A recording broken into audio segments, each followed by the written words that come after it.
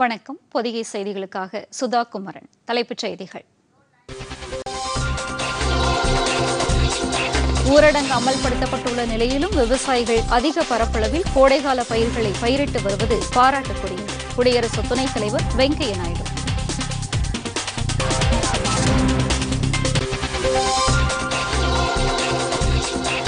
நாட்டில் உணவு தானியங்கள் தட்டுப்பாடின்றி கிடைக்க நடவடிக்கை எடுக்கப்பட்டுள்ளது. மத்திய அமைச்சர் நரேந்திர சிங் தோமர்.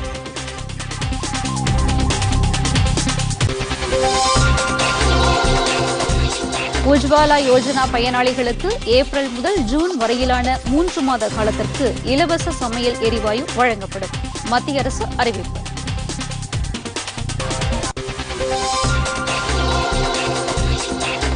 நாட்டில் கடந்த 24 மணி நேரத்தில் புதிதாக 909 பேருக்கு கொரோனா தொற்று உறுதி. பாதிக்கப்பட்டவர்களின் எண்ணிக்கை 8447 அதிகரிப்பு. மத்திய சுகாதாரத்துறை இணைச் செயலாளர் பேட்டி.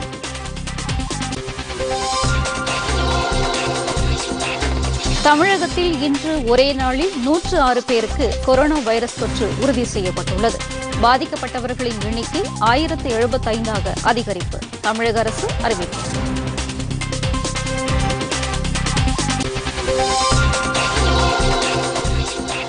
சர்வதேச அளவில் கொரோனா தொற்றால் உயிரிழந்தவர்களின் எண்ணிக்கை 1,10,000 உயர்வு. பாதிக்கப்பட்டோர் 17,95,000 பேர்.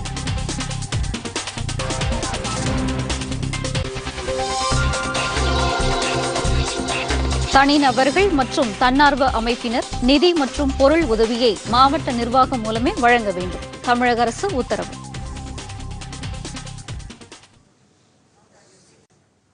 விரிவான செய்திகள். கொரோனா வைரஸ் தொற்றால் ஊரடங்கு அமல்படுத்தப்பட்டுள்ள நிலையிலும் விவசாயிகள் அதிக பரப்பளவில் கோடைகால பயிர்களை பயிரிட்டு வருவதற்கு குடியரசு துணைத் தலைவர் வெங்கையா நாயுடு பாராட்டு தெரிவித்துள்ளார்.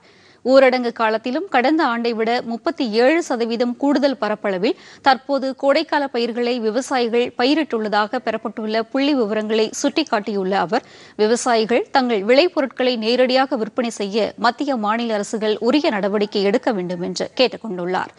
இதேபோல் எண்ணெய் வித்துக்களும் வழக்கத்தை விட 31% அதிக அளவு பயிரிடப்பட்டுள்ளது தமக்கு மகிழ்ச்சி அளிப்பதாக அவர் கூறியுள்ளார். இந்த இக்கட்டான காலகட்டத்திலும் நாட்டில் விவசாயிகள் வெளிப்படுத்தியுள்ள ஆற்றல் தமக்கு உவகை அளிப்பதாக அவர் கூறியுள்ளார்.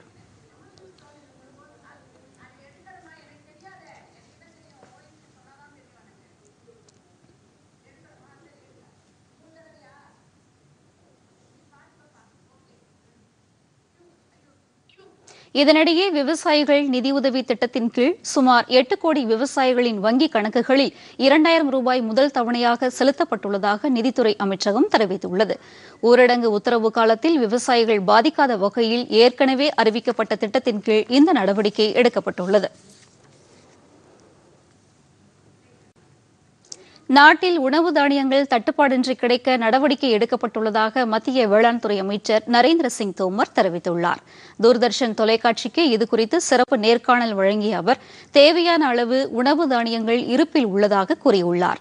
அறுவடை காலத்தில் விவசாயிகள் தங்கள் பயிர்களை விற்பனை செய்ய தேவையான நடவடிக்கைகள் எடுக்கப்பட்டுள்ளதாக அவர் கூறினார். ஊரடங்கு உத்தரவால் விவசாயிகள் பாதிக்காத வகையில் உரிய நடவடிக்கைகள் எடுக்கப்பட்டுள்ளதாக அவர் தெரிவித்துள்ளார்.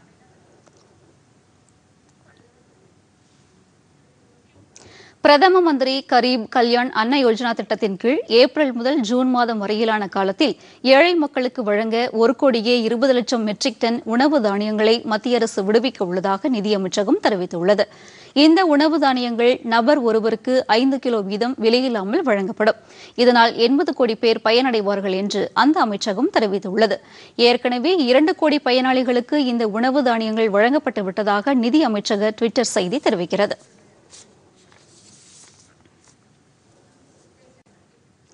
நாடு முழுவதும் பொதுமக்களுக்கு அத்தியாவசிய பொருட்கள் அடங்கிய தொகுப்பையும் முகக்கவசங்களையும் இலவசமாக வழங்க வேண்டும் என பிஜேபி தொண்டர்களை அக்கட்சியின் தலைவர் ஜே பி நட்டா கேட்டுக் கொண்டுள்ளார். இது தொடர்பாக காட்சி பதிவு வெளியிட்டுள்ள அவர், வரும் 14ஆம் தேதி அண்ணல் அம்பேத்கரின் பிறந்த தின கொண்டாட்டங்களுக்கு பதிலாக அவரின் நினைவாக ஏழை எளிய மக்களுக்கு தற்போதைய காலகட்டத்தில் உதவும் வகையில் அத்தியாவசிய பொருட்கள் முகக்கவசங்களை விநியோகிக்குமாறு அவர் கேட்டுக் கொண்டுள்ளார். நாட்டில் உள்ள மக்கள் அனைவரும் பாதுகாப்பாக வீடுகளுக்கு உள்ளேயே இருக்க வேண்டும் என்றும் சமூக இடைவெளியை பின்பற்ற வேண்டும் என்றும் தனது செய்தியில் அவர் கேட்டுக் கொண்டுள்ளார்.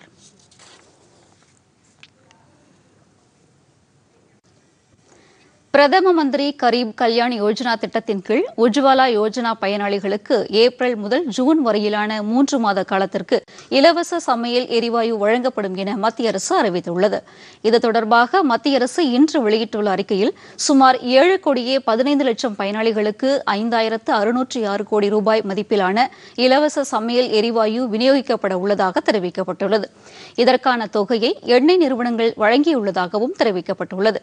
ஊரடங்கு உத்தரவு பிறப்பிக்கப்பட்ட பிறகு நாள் ஒன்றுக்கு 60 லட்சம் சமையல் எரிவாயு சிலிண்டர்கள் விநியோகிக்கப்பட்டுள்ளதாக அந்த அறிக்கையில் தெரிவிக்கப்பட்டுள்ளது. ஏப்ரல் 1ஆம் தேதி முதல் ஜூன் 30ஆம் தேதி வரை உஜ்வாலா யோஜனா பயனாளிகளுக்கு இலவச எரிவாயு சிலிண்டர்கள் விநியோகிக்கப்படும் என மத்திய அரசு கூறியுள்ளது. ஊரடங்கு உத்தரவு அமலில் உள்ளபோதும் வழக்கம் போல் சமையல் எரிவாயு விநியோகம் நடைபெற்று வருவதாக மத்திய அரசின் அறிக்கை தெரிவிக்கிறது. ஊரடங்கு காலத்தில் இளம் தலைமுறையினர் தொடர்ந்து ஆராய்ச்சிகளில் ஈடுபடும் வகையில் மத்திய மனிதவள மேம்பாட்டுத்துறையின் சார்பில் அறிவாற்றல், தொழில்நுட்பம் மற்றும் கண்டுபிடிப்பின் மூலம் கோவிட்-19 எதிர்கொள்ளும் இளம் இந்தியர்கள் என்ற இணைய போர்ட்டல் தொடங்கப்பட்டுள்ளது. மத்திய மனிதவள மேம்பாட்டுத்துறை அமைச்சர் ரமேஷ் பொக்ரியால் இணைய வசதியை தொடங்கி வைத்தார். கோவிட்-19 வைரஸ் தொற்று காலகட்டத்தில் மேற்கொள்ளப்படும் ஆராய்ச்சிகளை மேற்பார்வையிடவும் கண்காணிக்கவும் இந்த இணையதள வசதி பயன்படும் என நிகழ்ச்சியில் பேசிய அமைச்சர் தெரிவித்தார். ஊரடங்கு காலத்தில் இளம் தலைமுறையினரின் கல்விக்காகவும் ஆராய்ச்சிக்காகவும் இத்தகைய முயற்சிகள் மேற்கொள்ளப்படுவதாகவும் அவர் கூறியுள்ளார். உடல் ரீதியாகவும் மன ரீதியாகவும் இளம் தலைமுறையினர் தொடர்ந்து இயங்க இது உதவும் என்றும் அவர் கூறினார்.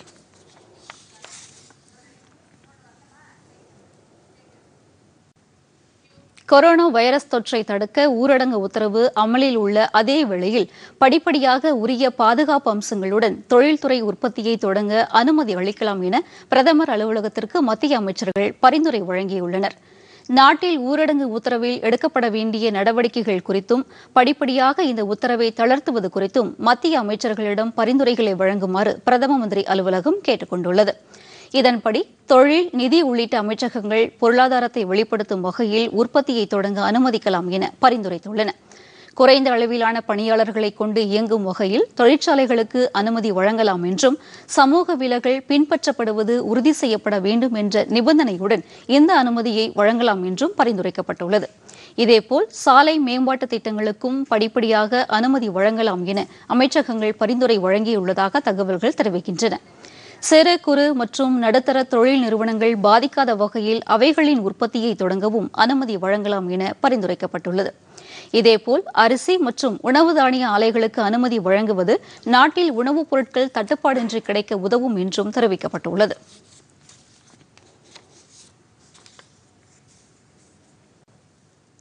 நாடு முழுவதும் கடந்த 24 மணி நேரத்தில் புதிதாக 909 பேருக்கு கொரோனா தொற்று உறுதி செய்யப்பட்டுள்ளதாக மத்திய அரசு தெரிவித்துள்ளது. புதுதில்லியில் செய்தியாளர்களிடம் பேசிய மத்திய சுகாதாரத்துறை இணைச் செயலாளர் லாவ் அகர்வால், நாட்டில் ஊரடங்கு உத்தரவு பிறப்பிக்கப்பட்டுள்ளதால் பெருமளவுக்கு வைரஸ் தொற்று தடுக்கப்பட்டுள்ளதாக கூறியுள்ளார். இந்திய மருத்துவ ஆராய்ச்சிக் கழகத்தின் அளவீடுகளின்படி ஊரடங்கு பிறப்பிக்கப்படாமல் இருந்திருந்தால் சுமார் 8 லட்சம் பேருக்கு கொரோனா வைரஸ் பாதிப்பு ஏற்பட்டிருக்கும் என்றும் அது தவிர்க்கப்பட்டிருப்பதாகவும் அவர் தெரிவித்துள்ளார்.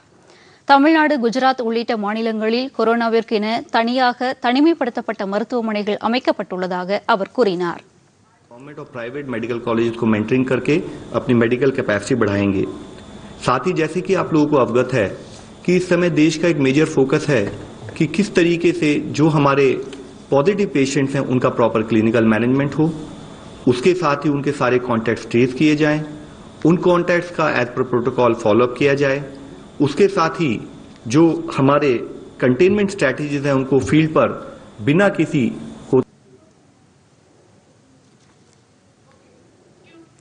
இதனிடையே இன்று மாலை மத்திய சுகாதாரத்துறை வெளியிட்டுள்ள தகவலின்படி ஒட்டுமொத்தமாக 8,447 பேருக்கு கொரோனா தொற்று உறுதி செய்யப்பட்டுள்ளது. சிகிச்சைக்கு பின் 764 பேர் குணமடைந்து வீடு திரும்பியுள்ளதாக தெரிவிக்கப்பட்டுள்ளது. கடந்த 24 மணி நேரத்தில் மட்டும் 34 பேர் உயிரிழந்துள்ளனர். இதையடுத்து உயிரிழந்தவர்களின் எண்ணிக்கை 273ஆக அதிகரித்துள்ளது.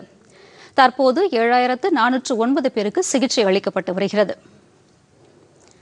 அதிகபட்சமாக மகாராஷ்டிராவில் 1,761 பேருக்கும், தில்லியில் 1,069 பேருக்கும், தமிழகத்தில் 1,075 பேருக்கும் தொற்று உறுதி செய்யப்பட்டுள்ளது. ராஜஸ்தானில் 700 பேரும், தெலுங்கானாவில் 504 பேரும், உத்தரப்பிரதேசத்தில் 452 பேரும், அண்டை மாநிலமான ஆந்திராவில் 381 பேரும் நோய் தொற்றால் பாதிக்கப்பட்டு மருத்துவமனையில் சிகிச்சை பெற்று வருகின்றனர். கொரோனா வைரஸ் தொற்றால் உலகம் முழுவதும் 17,95,000 பேர் பாதிக்கப்பட்டுள்ளனர். உலகிலேயே அதிகம் பாதிக்கப்பட்ட நபர்களுடைய அமெரிக்காவில் வேறு எந்த நாட்டிலும் இல்லாத அளவிற்கு உயிரிழந்தவர்களின் எண்ணிக்கை 20,000-ஐ கடந்துள்ளது. உலகம் முழுவதும் பேரழிவை ஏற்படுத்தியுள்ள கொரோனா வைரஸ் தொற்றால் உயிரிழந்தவர்களின் எண்ணிக்கை 1,10,000-ஆக அதிகரித்துள்ளது. பாதிக்கப்பட்டவர்களின் எண்ணிக்கை 17,95,000-ஆக உயர்ந்துள்ளது. இவர்களுள் 4,11,000 பேர் வைரஸ் தொற்றிலிருந்து குணமடைந்துள்ளனர். 12,73,000 பேர் சிகிச்சை பெற்று வருகின்றனர். சுமார் 50,000 பேர் ஆபத்தான நிலையில் உள்ளதாக தகவல்கள் தெரிவிக்கின்றன. இந்த நோய் தொற்றால் பாதிக்கப்படும் 100 பேரில் 21 பேர் உயிரிழக்கும் அபாய நிலை உள்ளது.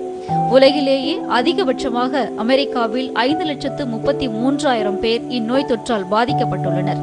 20,580 பேர் உயிரிழந்துள்ளனர்.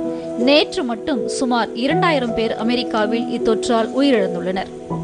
அமெரிக்காவுக்கு அடுத்தபடியாக அதிகம் பாதிக்கப்பட்ட நாடாக ஸ்பெயின் உள்ளது. அங்கு 1,66,000 பேர் நோய் தொற்றால் பாதிக்கப்பட்டுள்ளனர். அந்நாட்டில் இதுவரை 16,972 பேர் உயிரிழந்துள்ளனர். இன்று மட்டும் இதுவரை 366 பேர் உயிரிழந்துள்ளனர். இத்தாலியில் இதுவரை 19,468 பேர் உயிரிழந்துள்ளனர். 1,52,000 பேர் வைரஸ் தொற்றால் பாதிக்கப்பட்டுள்ளனர். பிரான்சில் 1,29,000 பேர் பாதிக்கப்பட்டுள்ள நிலையில் 13,800 பேர் உயிரிழந்துள்ளனர். ஜெர்மனியில் 1,25,000 பேர் வைரஸ் தொற்றால் பாதிக்கப்பட்டுள்ள போதிலும் அங்கு 57,000 பேர் குணமடைந்துள்ளனர். பாதிக்கப்பட்டவர்களில் 5% பேரான 2,871 பேர் உயிரிழந்துள்ளனர். உலகிலேயே கொரோனாவால் உயிரிழப்பு சதவீதம் குறைவாக உள்ள நாடாக ஜெர்மனி உள்ளது. கொரோனா வைரஸின் ஊற்றுக்கண்ணான சீனாவில் வைரஸ் தொற்று நீங்கிவிட்டதாக எதிர்பார்க்கப்பட்ட நிலையில் இன்று ஒரே நாளில் 99 பேருக்கு புதிதாக வைரஸ் தொற்று இருப்பது உறுதி செய்யப்பட்டுள்ளது. இங்கிலாந்தில் உயிரிழந்தோரின் எண்ணிக்கை 9,800-ஆக அதிகரித்துள்ளது. அந்நாட்டில் 78,000 பேர் வைரஸ் தொற்றால் பாதிக்கப்பட்டுள்ளனர். சிங்கப்பூரில் 51 இந்தியர்கள் உட்பட 191 பேருக்கு புதிதாக கொரோனா தொற்று உறுதி செய்யப்பட்டுள்ளது. இதையடுத்து அந்நாட்டில் பாதிக்கப்பட்டவர்களின் எண்ணிக்கை 2,299-ஆக அதிகரித்துள்ளது. அந்நாட்டில் நேற்று வரை இந்த தொற்றுக்கு 8 பேர் உயிரிழந்துள்ளனர்.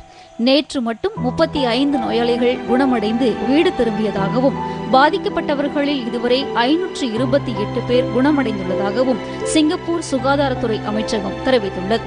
இந்தியாவில் கொரோனா தொற்று பாதிப்பு கட்டுப்படுத்தப்பட்டு இயல்பு நிலை திரும்பும் வரை நேபாளத்தில் ஊரடங்கை தளர்த்த முடியாது என்று அந்நாட்டு பிரதமர் KP சர்மா ஒலி கூறியுள்ளார். அந்த நாட்டில் உள்ள 7 மாகாணங்களின் முதலமைச்சர்களுடன் காணொலி காட்சி மூலம் நேற்று அவர் ஆலோசனை நடத்தினார். அப்போது பேசிய அவர், இந்தியாவில் கொரோனா தொற்று அதிகரித்து வரும் சூழலில் நேபாளத்தில் ஊரடங்கை தளர்த்தினால் அது உகந்ததாக இருக்காது என்று தெரிவித்தார். பாகிஸ்தானில் கொரோனா வைரஸ் தொற்றால் பாதிக்கப்பட்டோரின் எண்ணிக்கை 5,000-ஐ தாண்டியுள்ள நிலையில் அந்நாட்டில் ஊரடங்கை நீட்டிப்பது குறித்து நாளை முடிவு செய்யப்படும் என்று பாகிஸ்தான் திட்ட அமலாக்கத்துறை அமைச்சர் ஆசாத் உமர் கூறியுள்ளார். பாகிஸ்தானில் கொரோனா தொற்றுக்கு 5,170 பேர் பாதிக்கப்பட்டுள்ளது உறுதியாகியுள்ளது. இதுவரை மொத்தம் 88 பேர் இந்த தொற்றால் அங்கு உயிரிழந்துள்ளனர். பாகிஸ்தானில் உள்ள பஞ்சாப் மாகாணத்தில் அந்நாட்டிலேயே அதிகபட்சமாக 2,400-க்கும் மேற்பட்டோர் கொரோனா தொற்றால் பாதிக்கப்பட்டுள்ளனர்.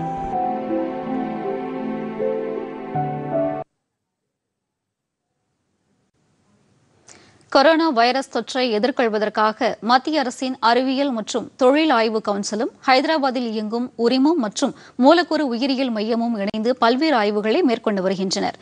இதன்படி கொரோனா வைரஸ் தொற்றை ஒழிப்பதற்கு ஏதுவாக தெலுங்கானாவில் உள்ள 33 மாவட்டங்களிலிருந்தும் மாதிரிகள் சேகரிக்கப்பட்டு தொற்று கிருமிகள் குறித்த ஆய்வு ஹைதராபாத்தில் இயங்கும் உரிமம் மற்றும் மூலக்கூறு உயிரியல் மையத்தில் நடைபெற்று வருகிறது. அந்த பணியில் 25 மருத்துவர்கள் ஈடுபட்டுள்ளனர். இதேபோல் குணமடைந்தவர்களின் உடலிலிருந்து பிற பொருள் எதிரிகளான ஆன்டிபாடிஸ் செல்களை கொண்டு கொரோனா தொற்று உள்ளவர்களுக்கு சிகிச்சை அளிக்கும் தொழில்நுட்பத்தை பயன்படுத்துவது குறித்தும் ஆய்வுகள் நடைபெற்று வருகின்றன. தில்லியில் உள்ள உயிரி தொழில்நுட்பவியல் துறையின் ஆதரவோடு இந்த ஆராய்ச்சிகள் நடைபெற்று வருகிறது. வெப்பம் நிறைந்த நாடுகளில் கொரோனா வைரஸ் பரவாது என்பதற்கு அறிவியல் பூர்வமான ஆதாரங்கள் எதுவும் இல்லை என்று ஆய்வுகளில் கண்டறியப்பட்டுள்ளது. எத்தகைய சூழ்நிலையிலும் கொரோனா வைரஸ் பரவுவதற்கு வாய்ப்பு உள்ளதாக சர்வதேச ஆராய்ச்சிகள் தெரிவிப்பதால் பொதுமக்கள் விழிப்புடன் இருக்க வேண்டும் என்று மத்திய தகவல் ஒலிபரப்புத்துறை அமைச்சகத்தின் பத்திரிகை தகவல் அலுவலகம் கேட்டுக் கொண்டுள்ளது. இதுகுறித்து டுவிட்டரில் பதிவிட்டுள்ள அந்த அலுவலகம், அதிகளவு வெப்பநிலையால் கொரோனா பரவாது என்பது அறிவியல் பூர்வமாக நிரூபிக்கப்படவில்லை என்றும், இந்தியா போன்ற வெப்பம் நிறைந்த நாடுகளிலும் கொரோனா பரவுவதற்கு வாய்ப்புகள் அதிகம் உள்ளதாகவும் தெரிவிக்கப்பட்டுள்ளது. இதன் காரணமாக பொதுமக்கள் வீடுகளுக்குள்ளேயே இருக்க வேண்டும் என்றும், சமூக இடைவெளியை பின்பற்ற வேண்டும் என்றும் கேட்டுக் கொள்ளப்பட்டுள்ளது. கொரோனா தொற்றை எதிர்கொள்ளும் வகையில் பிறப்பிக்கப்பட்டுள்ள ஊரடங்கு உத்தரவு காலத்திலும் பொதுமக்களுக்கு தேவையான உதவிகளை வங்கிகள் வழங்கி வருவதாக பாரத ஸ்டேட் வங்கியின் தலைவர் ரஜ்னேஷ்குமார் தெரிவித்துள்ளார். தூர்தர்ஷன் தொலைக்காட்சியின் செய்திப் பிரிவுக்கு பேட்டியளித்த அவர், வங்கித்துறையில் அடிப்படை தேவைகளை பூர்த்தி செய்ய அனைத்து நடவடிக்கைகளும் எடுக்கப்பட்டுள்ளதாக தெரிவித்தார். இந்த காலகட்டத்தில் மக்களுக்கு உதவுவதில் வங்கித்துறை முன்னிலையில் உள்ளதாக அவர் கூறினார். ஊரடங்கு காலத்தில் பிரதமரின் கரீப் கல்யாண் யோஜனா மூலம் ஏழை எளிய மக்களுக்கு மத்திய அரசு உதவி வருவதற்கு அவர் பாராட்டு தெரிவித்தார். சிறிய இடைவெளிக்கு பிறகு செய்திகள் தொடரும்.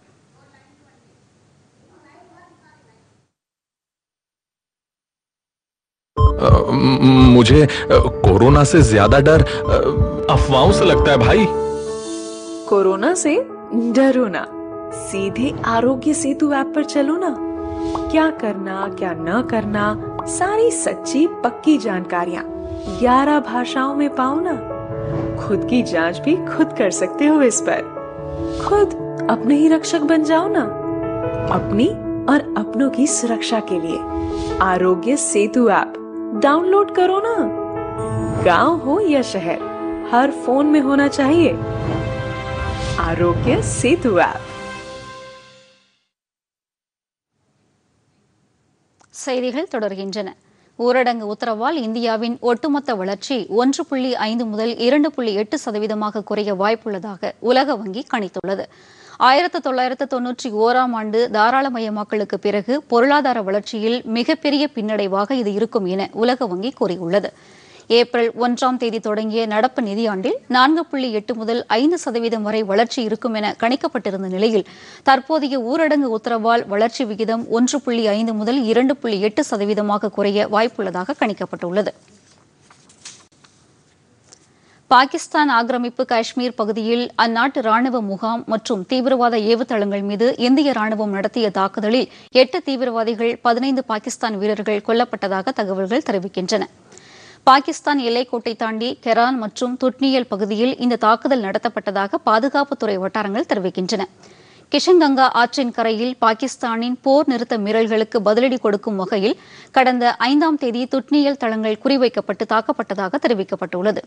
அப்பகுதியில் கொல்லப்பட்ட 5 தீவிரவாதிகளில் 3 பேர் ஜம்மு காஷ்மீரைச் சேர்ந்தவர்கள் என்றும் 2 பேர் ஜெய்ஷ் இ முகமது அமைப்பில் பயிற்சி பெற்றவர்கள் என்றும் கூறப்படுகிறது. இந்நிலையில் ஷர்தா, துட்னியல் மற்றும் ஷாகோட் துறைகளில் இந்திய ராணுவம் துப்பாக்கிச்சூடு நடத்தியதை பாகிஸ்தான் ராணுவம் உறுதிப்படுத்தியுள்ளது.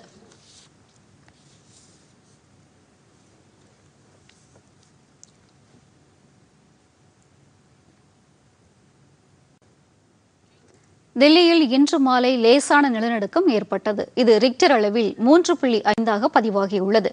ஊரடங்கு காரணமாக வீட்டில் இருந்த மக்கள் இந்த எதிர்பாராத நிலநடுக்கத்தால் அதிர்ச்சியடைந்து வீட்டை விட்டு வெளியேறியதாக தகவல்கள் தெரிவிக்கின்றன. மாலை 5:45 மணியளவில் தில்லியின் கிழக்கு பகுதிகளில் இந்த நில அதிர்வு நேரிட்டதாக இந்திய வானிலை ஆய்வு மையம் தெரிவித்துள்ளது.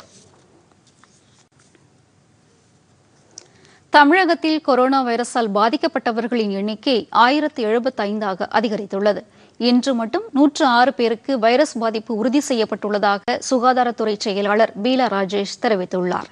சென்னையில் இன்று செய்தியாளர்களிடம் பேசிய அவர், தற்போது 39,041 பேர் வீட்டு கண்காணிப்பில் உள்ளதாகவும் 162 பேர் அரசு முகாம்களில் தனிமைப்படுத்தப்பட்டுள்ளதாகவும் தெரிவித்தார். 58,189 பேருக்கு 28 நாட்கள் கண்காணிப்பு முடிந்துள்ளதாகவும் அவர் கூறினார். தமிழகத்தை பொறுத்தவரை 10,655 மாதிரிகள் இதுவரை பரிசோதனை செய்யப்பட்டுள்ளதாகவும் அவர் கூறினார்.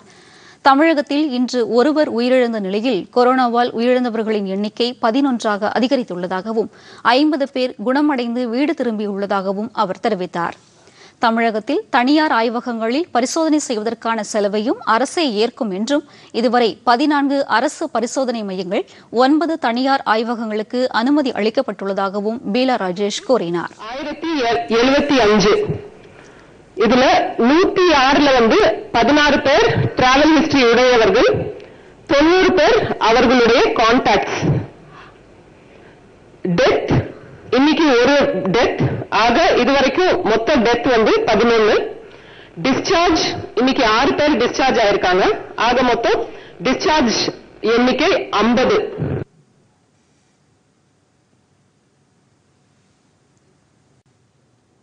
தனிநபர்கள் மற்றும் தன்னார்வ அமைப்பினர் நிதி மற்றும் பொருள் உதவியை நேரடியாக வழங்கக்கூடாது என்று தமிழக அரசு உத்தரவிட்டுள்ளது.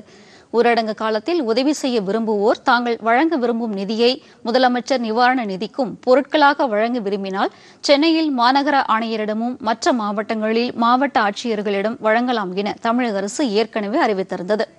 நகராட்சியாக இருந்தால் அந்தந்த ஆணையரிடமும், பேரூராட்சியாக இருந்தால் செயல் அலுவலரிடமும், ஊராட்சி ஒன்றியங்களாக இருந்தால் வட்டார வளர்ச்சி அலுவலரிடமும் வழங்கலாம் என்று அறிவிக்கப்பட்டிருந்தது. முதியோர்களுக்கும் ஆதரவற்றோர்களுக்கும் சமூக சமையல் கூடங்களில் சமைத்து உணவு வழங்கவும், தேவைப்படும் ஏழை குடும்பங்களுக்கும் பொருட்களாக வழங்கவும் சென்னை மாநகராட்சி ஆணையர் மற்றும் மாவட்ட ஆட்சியர்களுக்கு உத்தரவிடப்பட்டுள்ளது. இந்நிலையில் சில நபர்களும் அமைப்பு மற்றும் அரசியல் கட்சிகளும் ஊரடங்கு உத்தரவு விதிமுறைகளுக்கு புறம்பாக பல்வேறு இடங்களுக்கு உணவுப் பொருட்களையும் அத்தியாவசிய பொருட்களையும் நேரடியாக வழங்குவது தடை உத்தரவை மீறும் செயலாகும் என்று மாநில அரசு தெரிவித்துள்ளது. இதுபோன்ற நடவடிக்கைகளால் நோய் தொற்று பரவ வாய்ப்புள்ளதாக கூறியுள்ளது. எனவே ஊரடங்கு உத்தரவை மீறினால் அவர்கள் மீது உரிய சட்ட நடவடிக்கை எடுக்க மாவட்ட ஆட்சித்தலைவர்களுக்கும் காவல்துறை அலுவலர்களுக்கும் அறிவுறுத்தப்பட்டுள்ளதாக தமிழக அரசு வெளியிட்டுள்ள செய்திக்குறிப்பில் தெரிவிக்கப்பட்டுள்ளது. இந்நிலையில் அரசியல் கட்சிகள், தன்னார்வ தொண்டு நிறுவனங்கள் மற்றும் தனிநபர்கள் பாதிக்கப்பட்ட மக்களுக்கு நேரடியாக உதவிகள் வழங்கக்கூடாது என்ற உத்தரவை தமிழக அரசு உடனடியாக திரும்பப் பெற வேண்டும் என்று இந்திய கம்யூனிஸ்ட் கட்சியின் மாநில செயலாளர் இரா முத்தரசன் வலியுறுத்தியுள்ளார். அதேபோல் மக்களுக்கு சேவை செய்ய முன்வருபவர்களை பாரபட்சமின்றி பயன்படுத்துவதே அரசின் அணுகுமுறையாக இருக்க வேண்டும் என்று மார்க்சிஸ்ட் கம்யூனிஸ்ட் கட்சியின் மாநில செயலாளர் கே பாலகிருஷ்ணன் கூறியுள்ளார். இந்த உத்தரவை உடனடியாக அரசு திரும்ப பெற்று தன்னார்வ அமைப்புகள் உதவிகள் வழங்குகின்ற இடத்தில் மக்களை ஒழுங்குபடுத்துவதற்கு காவல்துறையையும் அரசு அதிகாரிகளையும் பயன்படுத்த வேண்டும் என்று மாநிலங்களவை உறுப்பினரும் மதிமுக பொதுச் செயலாளருமான வைகோ வலியுறுத்தியுள்ளார். தமிழகத்தில் கோவிட்-19 தடுப்பு நடவடிக்கைகளில் மாநில அரசு அனைத்து கட்சிகளையும் அரவணைத்து செல்ல வேண்டும் என்று சட்டப்பேரவை எதிர்க்கட்சித் தலைவரும் திமுக தலைவருமான மு.க.ஸ்டாலின் தெரிவித்துள்ளார். இதுகுறித்து அவர் வெளியிட்டுள்ள அறிக்கையில் அரசு எடுக்கும் ஆக்கப்பூர்வமான நடவடிக்கைகளுக்கு திமுக ஒத்துழைப்பு அளிக்கும் என்று கூறியுள்ளார். இதற்கிடையே தாம்பரத்தில் தங்கியுள்ள 1500 வெளிமாநில தொழிலாளர்களுக்கு தேவையான அத்தியாவசிய பொருட்களை மு.க.ஸ்டாலின் வழங்கினார். வேளச்சேரியில் தங்கியுள்ள 500க்கும் மேற்பட்ட வெளிமாநில தொழிலாளர்களுக்கும் தேவையான அத்தியாவசிய பொருட்களை குருநானக் கல்லூரி அறக்கட்டளை மூலம் அவர் வழங்கினார். இதுகுறித்து அவர் வெளியிட்டுள்ள டுவிட்டர் பதிவில் தமிழகத்தின் பெரும்பான்மையான உள்கட்டமைப்புக்கு பின்னே இருக்கும் இவர்களுடைய உழைப்பு அளப்பரியது என்றும் நன்றியோடு துணை நிற்போம் என்றும் குறிப்பிட்டுள்ளார். ஈரோடு மாவட்டம் பெருந்துறையில் கோவிட்-19 தொற்று காரணமாக உயிரிழந்தவர் வசித்த பகுதியில் தனிமைப்படுத்தப்பட்ட வீடுகளில் நோய் தடுப்பு பணி குறித்து மாவட்ட ஆட்சியர் கதிரவன் ஆய்வு செய்தார். ஈரோடு மாவட்டத்தில் முதல் உயிரிழப்பு காரணமாக அவர் வசித்து வந்த பெருந்துறை கண்ணகி வீதி மற்றும் சுற்று வட்டார பகுதிகள் தனிமைப்படுத்தப்பட்டுள்ளது. இதுகுறித்து செய்தியாளர்களிடம் பேசிய மாவட்ட ஆட்சியர், தனிமைப்படுத்தப்பட்ட பகுதிகளில் இருக்கும் மக்கள் வெளியில் வரக்கூடாது என்றும் அவர்களுக்கு தேவையான அத்தியாவசிய பொருட்கள் அப்பகுதிகளிலேயே கிடைக்க மாவட்ட நிர்வாகத்தினரால் வசதி செய்யப்படும் என்றும் தெரிவித்தார். இதற்கிடையே பெருந்துறை அரசு மருத்துவக் கல்லூரி மருத்துவமனையில் 56 பேர் சிகிச்சை பெற்று வருகின்றனர். மேலும் 76 பேர் நோய் தொற்று காரணமாக தீவிர கண்காணிப்பில் உள்ளனர்.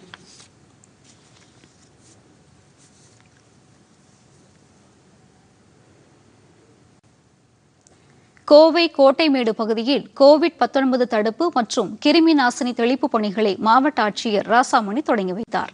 பின்னர் செய்தியாளர்களிடம் பேசிய அவர், அரசு மற்றும் தனியார் மருத்துவமனைகளில் சிகிச்சைக்காக வரும் நோயாளிகளுக்கு சிகிச்சை அளிக்க அறிவுறுத்தப்பட்டுள்ளதாக கூறினார். இரத்த கொடையாளர்களை காத்திருக்க வைக்காமல் அவர்களை உடனடியாக ரத்தம் கொடுக்க அனுமதிக்குமாறும் மருத்துவமனை நிர்வாகத்திடம் வலியுறுத்தப்பட்டுள்ளதாக தெரிவித்தார். கோவை மாவட்டத்தில் ரேஷன் பொருட்கள் போதுமான அளவு இருப்பில் உள்ளதாகவும் மாவட்ட ஆட்சியர் ராசாமணி குறிப்பிட்டார்.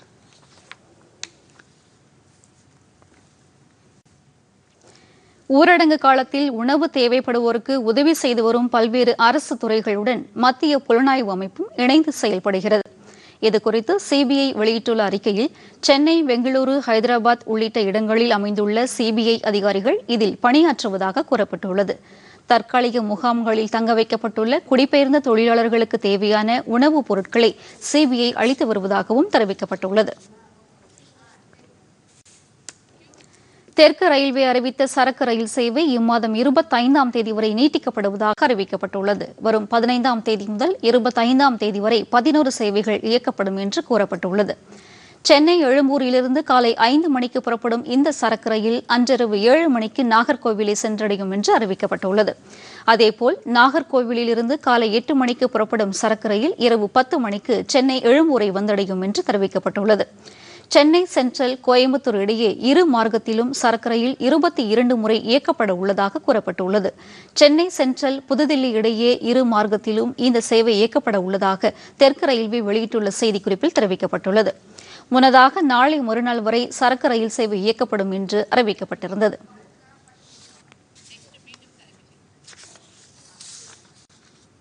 மீண்டும் தலைப்புச் செய்திகள்.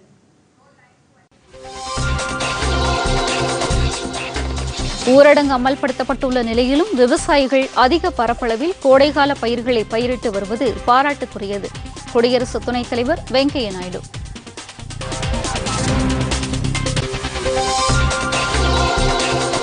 நாட்டில் உணவு தானியங்கள் தட்டுப்பாடின்றி கிடைக்க நடவடிக்கை எடுக்கப்பட்டுள்ளது. மத்திய அமைச்சர் நரேந்திர சிங் தோமர்.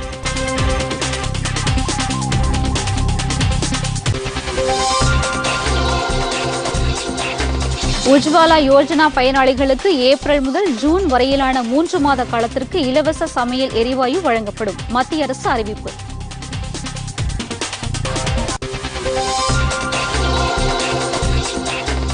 நாட்டில் கடந்த 24 மணி நேரத்தில் புதிதாக 909 பேருக்கு கொரோனா தொற்று உறுதி. பாதிக்கப்பட்டவர்களின் எண்ணிக்கை 8447 அதிகரிப்பு. மத்திய சுகாதாரத்துறை இணைச் செயலாளர் பேட்டி. தமிழகத்தில் இன்று ஒரே நாளில் 106 பேருக்கு கொரோனா வைரஸ் தொற்று உறுதி செய்யப்பட்டுள்ளது. பாதிக்கப்பட்டவர்களின் எண்ணிக்கை 1075 அதிகரிப்பு. தமிழக அரசு அறிவிப்பு.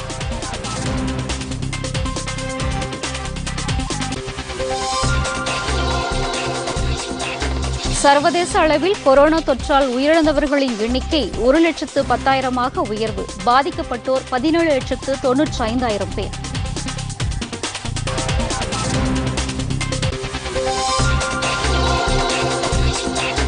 தனிநபர்கள் மற்றும் தன்னார்வ அமைப்பினர் நிதி மற்றும் பொருள் உதவியை மாவட்ட நிர்வாகம் மூலமே வழங்க வேண்டும்.